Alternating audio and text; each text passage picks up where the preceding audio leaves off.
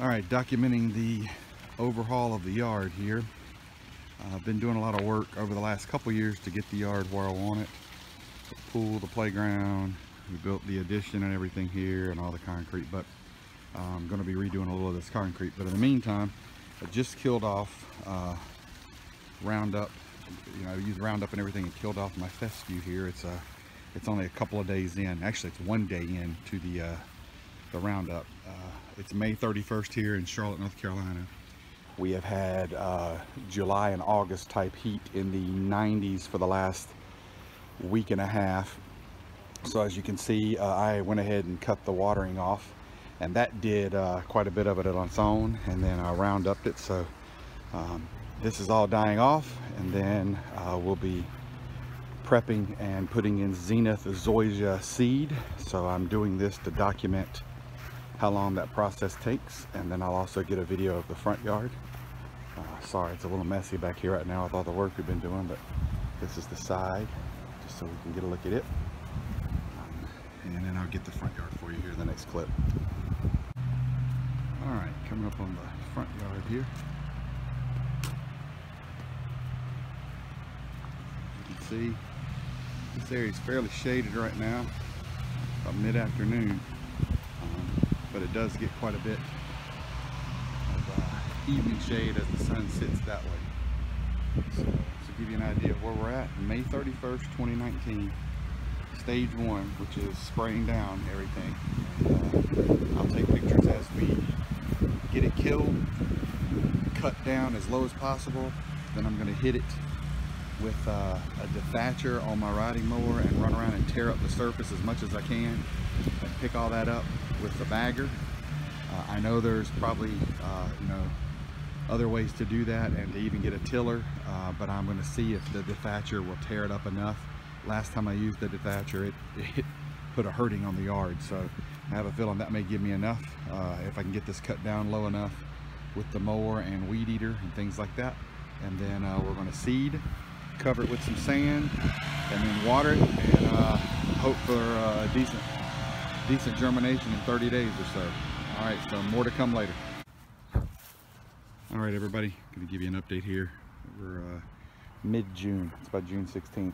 Had a little bit of a delay here. We had a bunch of rain in the area, and we had some cold snap come through here. In fact, it was in the 50s last night, so you're supposed to be in the 70s when you plant zoysia. So I just wanted to give you an update. As you can see, I've killed everything off, and I am currently going over, this is my garden tractor, and I'm using just a, you know, at-home buy it and do it yourself with some bricks here, dethatcher. And as you can see, I've been sort of running over the yard with that. Dethatcher's doing a really good job of tearing this up. So next step is to run over it with the bagger and pick all this up with the mower blade as low as I can get it, and I'll get you a video of that. But once again, just sort of doing this and seeing if we can get zoysia seed growing as a do-it-yourselfer. It's actually pretty economical. Here, you can see over here in the shade, it really tore it up. This is a little wetter, so I'm actually thinking what I might do is skin this with the mower as much as I can, and then maybe wet the yard with the sprinklers, let it wet in for a little bit and soak, and then come back and hit it again. So I might do that and let it tear it up really good. Right now the plan is it's Friday. We're going to get through the weekend. I'm going to do some more work to it. And I've got sand being delivered on Tuesday, so this thing has to be ready to go for seed and sand on Tuesday. I'll get you guys some video of that, and then we'll take a look at it over the next 30 days and see how it works. Okay, just a little update for you. So I'm done with the dethatching here, and there's about there's 8 bags here of grass that came off. Front and backyards, 6 or so came off out here. As you can tell, it's pretty good. I mean, I cut it as low as I could cut it and detached it, so you can see there's not much ground cover left. Up here in the shady areas, it's even better because this soil was softer, so I think it'll rip the grass up even more. But Tuesday, I've got a huge amount of sand showing up, and so Tuesday we'll get the sand out and the seed on it. We're supposed to get some evening thunderstorms this week, so that should be ideal for keeping it wet. And then I'll pick up with 3 times a day. Looks like from what I'm reading, it's 3 times a day watering, and then once about 20 to 30 days goes by and we see germination, I'm supposed to dial back to twice a day. So fingers crossed. And once again, just sort of filming this because I couldn't find anything like this that showed sort of a soup to nuts Zoysia seed installation, especially a DIYer. So we'll see.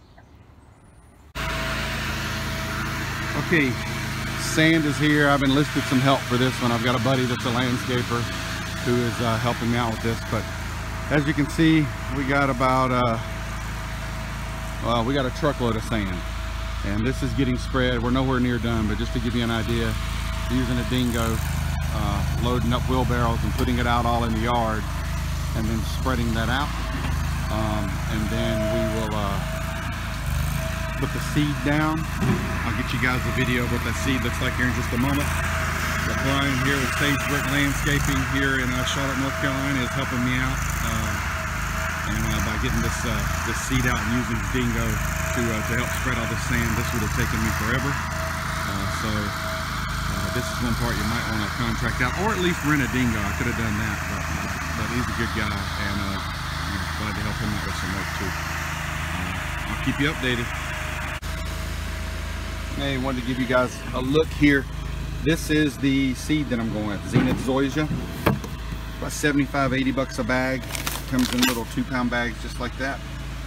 I got mine at Superside. I had them order it for me, but as you can tell there, technically according to my yard it could use 3 bags, but I am going with 5, excuse me. You can see here it's about 80 bucks a bag. I wanted to put it out a little bit heavier and try to increase my first dose here, so an extra 160 bucks seemed like it was worth it to try to get a little more. Alrighty, seeding's done, everything's down, and the initial watering, I'm going to water it about 10 minutes a zone here to sort of soak it in, and then it looks like 3 times a day watering for about 10 minutes a zone. Although I might back it and just let it water like every 3 or 4 hours, 5 minutes or 6 minutes a zone, just to keep it good and wet here. So we'll let you know. All right, everyone, update on the Zoysia seed. It is June 30th, and my wife noticed this morning, and so I'm stepping out. But as you can see, we're just starting to get seed coming in here. I've been watering 3 times a day, about 6 minutes a zone. Actually, excuse me, every 4 hours, about 6 minutes a zone. And just to keep it wet. And this area sort of funnels down. And so this area is getting more water, and that's coming in. And then there's an area down here at the bottom that has sort of where water collects and runs, and there's more grass coming in there. So I'm probably going to increase my water, because it looks like even though it's germinating and everything's staying wet, there may be a little more water will help the other areas. But I'm excited because it looks like it's coming in, and as long as I can get it started, things will be well here. As you can tell, that's starting up. Excuse me, my dog's on the way. Get back, Jack. So that's actually coming in good. All right, more to come. Hey everyone, it's July 4th, Independence Day here. I wanted to give you an update on the progress. I'm about Tuesday. Let's see, it's Thursday. Tuesday was 2 weeks exactly, so I'm about 16 days in right now. As you can see, it is it's doing well. This sand holds the water well. Just in case you're wondering, what I've been doing is I started the first week or so. I watered about 3 to 4 minutes a zone every 4 hours, and then I went to and the only reason I did it so low is back here there's only 2 zones, and they get a lot of overlap. As you can tell, it's still wet, but now that it's coming up and we're in mid-90s heat, I have went to every 2 hours, 3 minutes a zone back here, and I'm about 6 minutes a zone out in the front, because the front gets more sun. But as you can see, I mean, there's quite a bit of germination. I'll show you. Those are clumped up very well so you can see them. Let me go around over here where I can get you a good view. of what's happening across the rest of the yard. Let me get down here and show you. So as you can see, you know, you got little sprigs like this, you know, little clumps and stuff starting up all over the place. But if you really get to looking, you can tell that there is a lot of germination that's occurred. You can see it. There's little sprigs of grass all over the place right now. See all of this and all of this coming up. That is pretty consistent all over the yard. There's one area in the front that's heavily shaded that doesn't have quite as much, but it's got sun. And as you can tell, I mean, it's morning here. The sun comes up over here and then comes up and over, and there's that much coverage before it hits the house, and then it's gone. So you know, this is not what I would call heavily sun, a heavy sun area. I will tell you something that's a little strange. What I've noticed is, see that green area there? That is sort of some green discoloration that I was seeing in the sand. And I really thought it was something to do with the ammonia from my dogs coming out here and peeing on it. But that actually looks like what I'm putting together now. That seems to happen, and then you'll see clumps of grass come up. So I don't know if that's part of the germination of the seed or something, that it does that. I'll give you some more looks out here where you can get an idea of the spread that's coming in. But yeah, it's actually coming in pretty well for 2 weeks. When everything I read said 25 to 30 day germination. So I'm thinking the next couple of weeks should have quite a bit of this coming up. I'm also thinking this is probably pretty critical time for water. So I'm going to keep it good and wet here as it's just coming up. Stay tuned for more.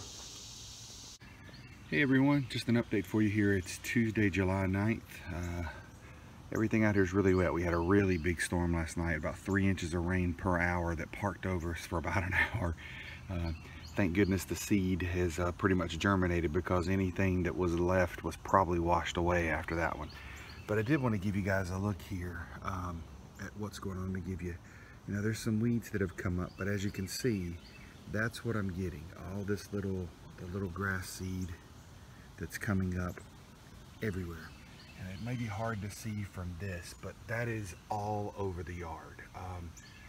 I may eat these words later, but I am very, very encouraged by what I'm seeing here. Let me go down on this side of the yard. Even on like this hill, it's taken very well. As you can see, a lot of the sand has, you know, gotten into the soil over time.